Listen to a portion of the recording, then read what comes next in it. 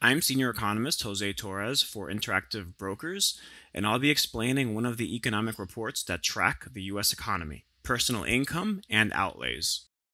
The Personal Income and Outlays data release is a report that provides useful information concerning income, spending, savings, and prices. The most important data points in the report are personal income, personal consumption expenditures, personal savings, and the PCE price index. Personal income is defined as the total income received by all persons from all sources. Personal consumption expenditures is based on the value of goods and services purchased.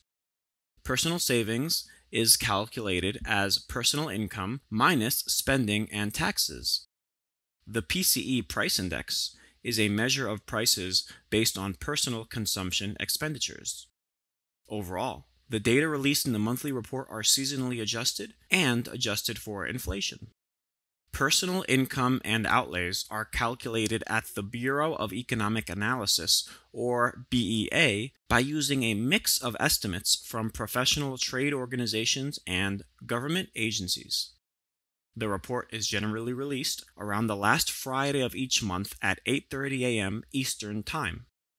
The BEA provides personal income and outlays data so that investors, Congress, policymakers, business, and community leaders have the information they need to make informed decisions that affect the American economy. Personal consumption expenditures are an integral part of U.S. GDP, making up approximately 70% and accounting for more than most of the world. This monthly report essentially tells us what 70% of the quarterly GDP report will look like. If consumption is strong, medium, or weak, quarterly GDP data would confirm that.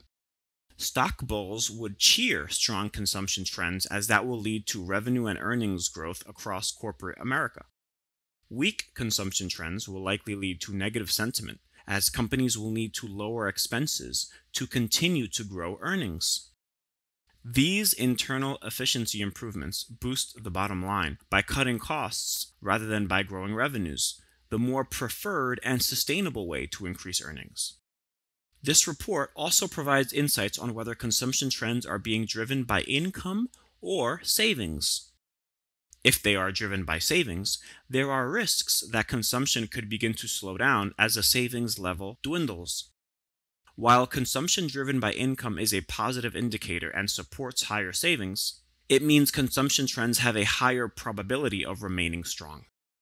Watching the personal savings rate in the Personal Savings and Outlays report is useful in analyzing whether consumption is being driven by income or by savings.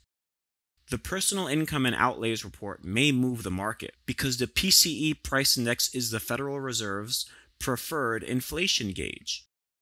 Higher than expected readings could lead to increased expectations of monetary policy tightening. Lower, stable readings may lead to expectations of monetary policy loosening. Historical evidence suggests that tighter monetary policy risks recessionary outcomes and, in effect, lower stock prices. Soft landings occur when central banks tighten policy without causing a recession. Soft landings are certainly a possible outcome and have successfully occurred in the past. Leading indicators are useful in forecasting information about income, spending, savings, and prices. Taken together, unemployment claims, housing permits, purchasing managers' index for manufacturing, retail sales, durable goods orders, the yield curve, money supply, and consumer confidence are useful in providing monthly insights prior to the monthly release of the Personal Income and Outlays report. In addition, inflation gauges like the Consumer Price Index and Producer Price Index, released by the Bureau of Labor Statistics, are provided earlier in the month and provide data on the directional trend of inflation. They correlate with the PCE price index and are useful when analyzed together.